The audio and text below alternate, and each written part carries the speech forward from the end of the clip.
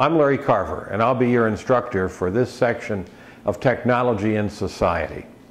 I hope to have, for each lesson, a video introduction of the material that we're going to cover.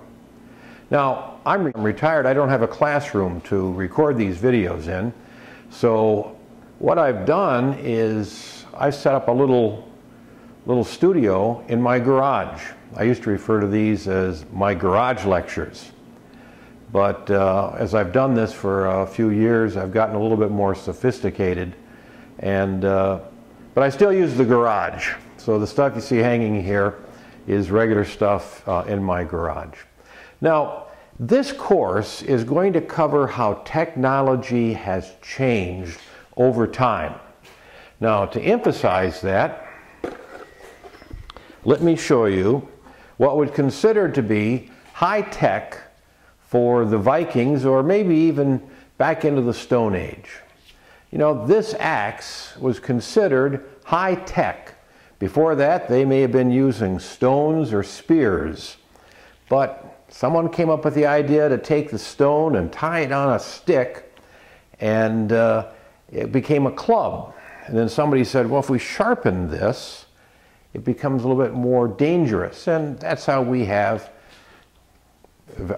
moved to things like the axe. Now, we certainly moved beyond that in technology, and the Vikings are a thing of the past, and I just get to have these things because I like them.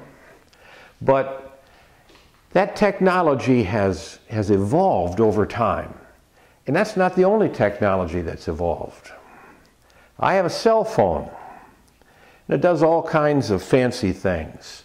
Back when I was in graduate school the second time, I was studying for a master's degree in economics, and I needed to have a calculator. So I got one that did all kinds of fancy things and paid at that time a lot of money for it.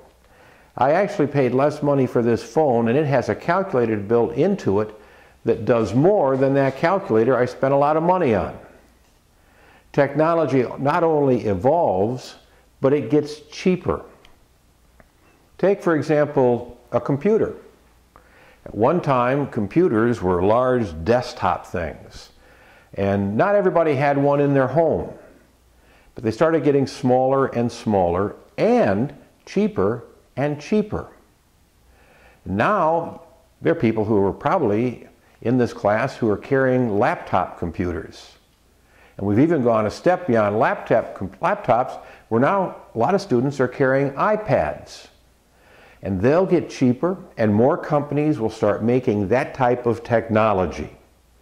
You see, technology not only evolves, but it tends a lot of times to get less expensive. And it has more whistles and bells built into it. The textbook refers to facial recognition. That was something that initially was available for police. They had cameras up on streets so they could look for people. They had them in airports so they could see who was coming and going on airplanes. Well, facial recognition is now available on Facebook.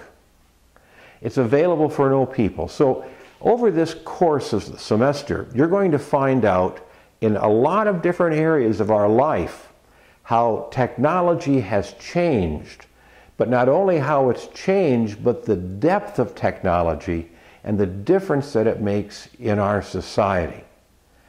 So I hope you enjoy the course. If you have any questions, feel free to call me or to drop me an email. I try to respond to emails within 24 hours, but I want you to feel that just because we're at a distance, that I'm not distant from you. So until next week, in week 2 video, I'm saying, see ya.